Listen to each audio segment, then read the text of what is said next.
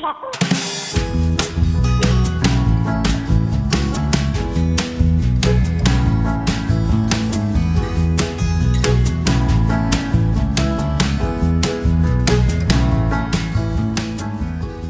everybody, my name is John Craig. I am host of Converge Conversations, where we talk to artists about art.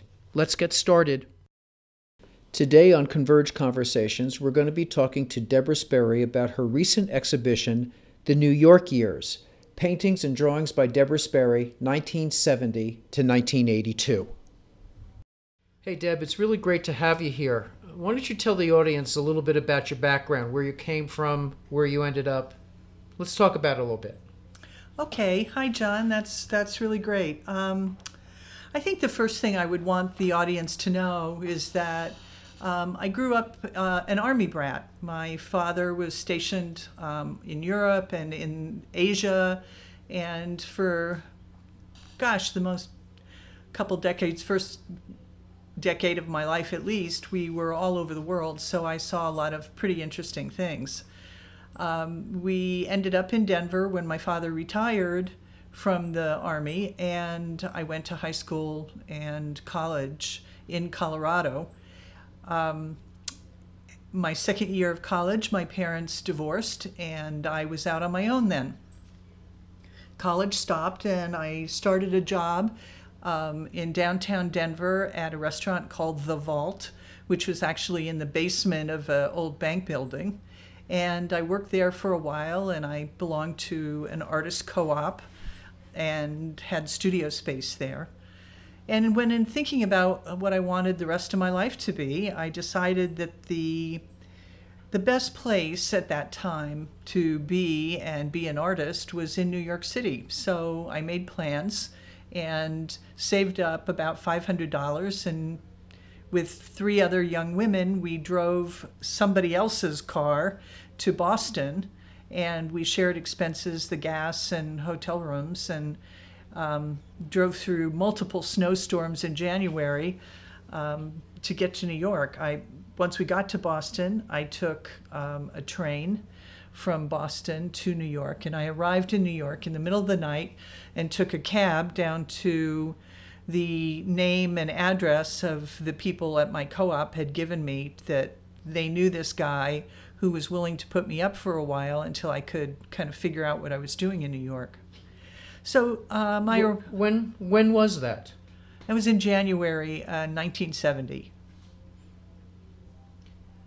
What was the city like when you got there? It was a really unusual time in New York. The city was very run down. There was a lot of garbage on the streets. There was social unrest. You know, the riots in Newark and other places across the country had happened just a few years before that. So it was a difficult time for the city. It was kind of down on its heels, I would say. How long were you there before you actually started to work, started to paint? Well, funny, I arrived in the middle of the night at this guy's apartment, and he was very surprised because it turned out it was a big joke that the people at the co-op had done on him and me. And so I was there a day or two, and I called another friend, and they gave me the number for Richard and Linda Harris, who happened to live up on 110th Street in Amsterdam, and he was an instructor out at Queens College. And I called them, and I went up and had dinner with them, and I think they literally saved me. I slept on their couch for 3 months until I think I strained their marriage, and they found me a room in a women's boarding house on 88th Street in Riverside. And that's where I moved, and I really started doing artwork once I moved to the boarding house. It was kind of lonely. I was able to finally find a waitress job. I found a job at a East Side sort of pub-like place called Friar Tuck, which was on 3rd Avenue, and I got the lunchtime hours. So it wasn't the prime evening stuff where they were really busy and made money, but I was there during lunchtime, and I was able to, earn enough to get by. And one of the people that I met while I was working there was Norman, and Norman was a bartender, and we became friends, and he then shortly left and went to a new job as manager and head bartender at a place called Barney Google's, which was on 86th Street between 2nd and 3rd. What was Barney Google's? Well, Barney Google's was a nightclub, bar / live entertainment disco. And it was sort of interesting. It had been a beer garden, a German beer garden, in its previous life, and it still had some of the vestiges of that, lattice work, decor on the walls, and it just had the feel of what an outdoor cafe would look like in the front. And in the back, they had set it up in tiers for viewing the stage, and it was a sort of interesting place. So artists perform there? Well, a lot of, during that time, Studio 54 was also opening, and they were on West 54th Street, and CBGB's downtown was also a music venue and disco. There were a lot of things like that going on. And so they decided that the music focus would be on R&B and Latin music. So it was a very different crowd. And on Friday and Saturdays, they booked live acts like Sister Sledge, Sam and Dave. I even saw Ike and Tina Turner perform there. Wow. During those years. That must have been something to see. It was wild. Yeah. It was great. Yeah. What did you do at Barney Google's? I was a cocktail waitress, and spoiler alert, this was when feminism was on the rise, and what we wore as a sort of uniform was a ballet leotard, fishnet stockings, high-heeled shoes, and a little black apron that was tied in a bow in the back. And in this costume... Very lovely. Oh, yeah. It was really sexist. Oh, what was your process? I mean, you have sketches and drawings and then later paintings. How did you do that? Well, it was a nightclub, and things at a nightclub don't really get started until about 10 o'clock at night. The first show on weekends wasn't until like 11 o'clock, and then it was open until 4 o'clock in the morning. So there was a lot of waiting around. And during the waiting around times, I would do sketches in my little book to keep busy. I just didn't want to stand there doing nothing. So I did sketches. I had little index cards I would work on some days, and other days I'd have the sketchbook with me. And I would take them back. I'd make notes about what I was seeing, and I took them back to my studio, and I would start to work on compositions. And the paintings are not one particular sketch, but they would be a composite of, different days, different things that I saw, and trying to capture the atmosphere more than anything of what this place was. It had the sort of beer garden look, which was a little weird. It had theatrical lighting. It had mirror balls that were turning and sending shards of light. Everybody was smoking, so it was very smoky.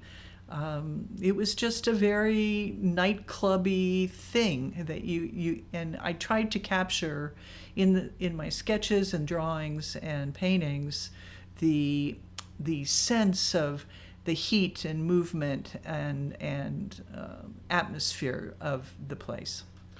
Well, Converge, obviously, as well as I do, has been pretty much photographically related in its exhibitions.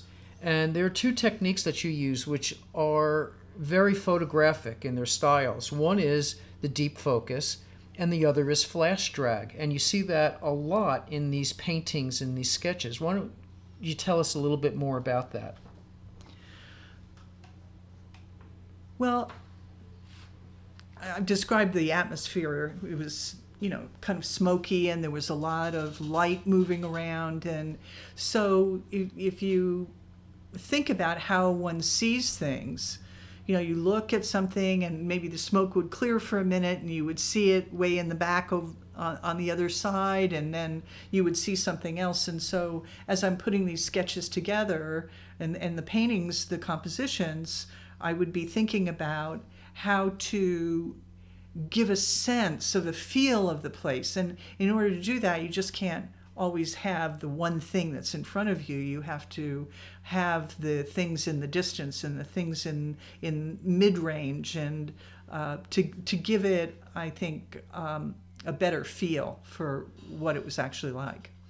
Yeah, a lot of these paintings that you did are very dynamic, very colorful. There's a lot of motion, but there are a couple in there from the Barney Miller's series. That's Barney Google's. I'm sorry, Barney Google's series. Barney Miller's the TV show, John. Right. Which I still miss to these days. Which was on about the same time as as Barney Google's was going. But you had these two paintings in the show, which are much more intimate. One is the look, and the other is the pickup. It is a big contrast compared to the lively, colorful movements. Why don't you talk a little bit about those paintings? Well, I mean, it's the bar scene, right? You're in a bar, and Barney Google's had a really large, big front bar where 50, 60 people could be sitting at stools, and then there were, all the people, the little tables with the little candles, and it's a bar scene, and people are there to be seen, to make friends, to get a date, to, all the things that people do in the bar scene. So while I'm waiting around, waiting for the action in the back and the show and all of that, you actually do see people sitting there trying to pick each other up and drinking. And so that's, it's just another part of the scene that was there. That's all. It's not that different. It's just a closer look at that. You have other work in the show. There are portraits and self-portraits.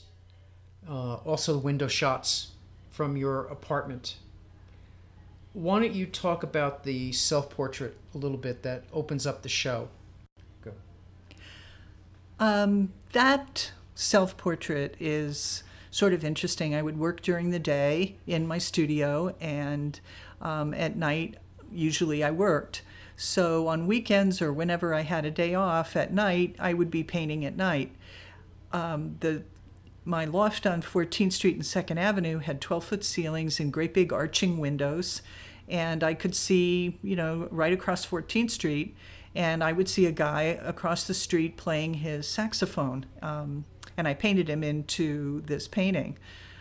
He actually saw me painting, and he lurked on a corner one evening. He watched when I was going to work, and he introduced himself to me, and we became pretty good friends. Well, that's pretty interesting. While you're from across the street at each other, huh? Yeah, peering at each other across the street. That's right. The other one I'd like you to talk a little bit about is the 14th Street window painting that you have in the show, which is early in the show.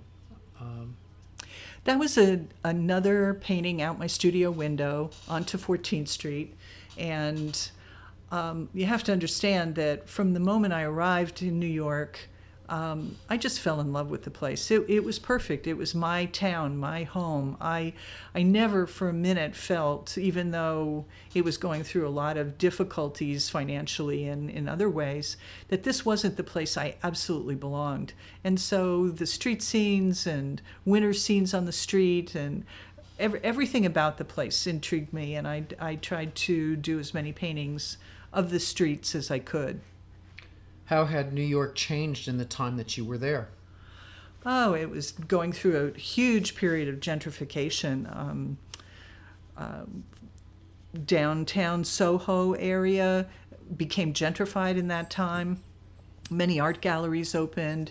The Broome Street Bar was where artists hung out, and all the yuppies started moving in, and then the artists moved further downtown into Tribeca, where I had a loft down on Chambers and Church for a number of years. And artists kept moving out to Brooklyn and to Jersey City, and the gentrification followed. The artists would move in, and then people from Wall Street would follow. So it was on the upward tick, I would say. Very much so. All right, and the final question that we have is the final image in the show is the painting The Wedding. Why don't you tell us a little bit about that particular painting? It's kind of recording the wedding, that my first marriage to an Italian guy from an Italian family, and it was the wedding and the reception was in my loft on 14th Street. And all of his Italian relatives showed up in mass, and when they weren't talking to each other, they were running downstairs to place bets at the OTB, and then running over to Little Italy to buy pastries, and then coming back, and the party went on all day and half the night. So I wanted to memorialize that day. That was towards the end of your stay, correct? Right. Within a year and a half, 2 years, we had moved out to New Jersey, where his family had a business, a die casting business. And I think I mourned the loss of my city for 2 or 3 years after moving to New Jersey, and realizing that I probably would never get back there as a place to live. Well, Deborah Sperry, thank you very much. Oh, you're welcome. It was kind of fun talking about it again. Yeah, it was really interesting after seeing these paintings originally for me 30 years ago to finally give them a place to live. I think they're beautiful. Thanks. I was really surprised when I found them in the basement. Most of them were rolled up, and I had a portfolio that was hiding behind something else. And when I pulled it out and started looking at the drawings again and at the paintings, I thought, that was really a period of time that was very unique. So I was pleased that I'd saved them. Thanks again. Okay, thank We'll talk you. to you soon. Bye. If you enjoyed this, please consider subscribing. Converge Conversations is available in a podcast, in a video podcast on YouTube, or in a PDF magazine. Check the links below.